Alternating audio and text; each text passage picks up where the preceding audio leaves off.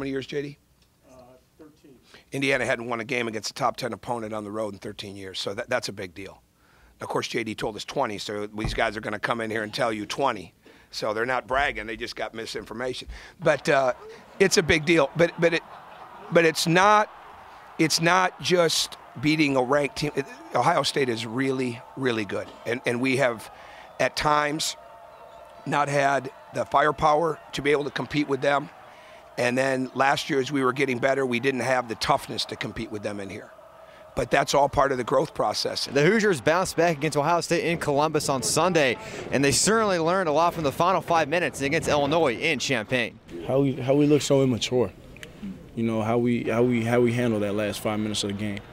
You know, we're too old for that. You know, even Yogi's too old for that. He's played enough games now that he's too old for that.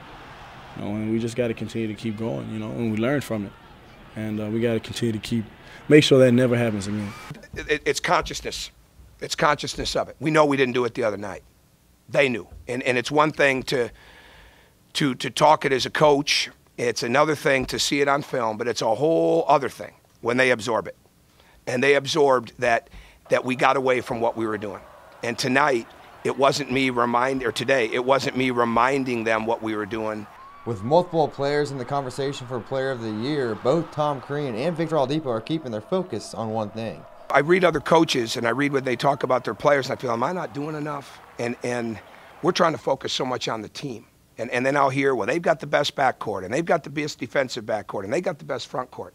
At the end of the day, we're trying to have the best team. But you don't have the best team if you don't have some outstanding players. Yeah, you know, I hear it here and there. You know, people tell me, you know, and then it comes up, but I don't even pay any mind to it, you know, because at the end of the day, that all could be taken away from you in a blink of eye. So just got to continue. I just worry about my team and winning. You know, I just want to win at a high level, man. The goal is still plain and simple for the Hoosiers.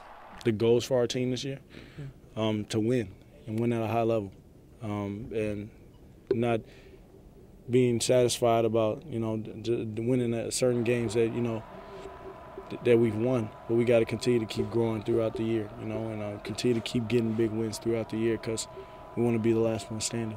IU has certainly been on a fun journey this year. From Value City Arena, Nolan Blair, Hoosier Sports Night.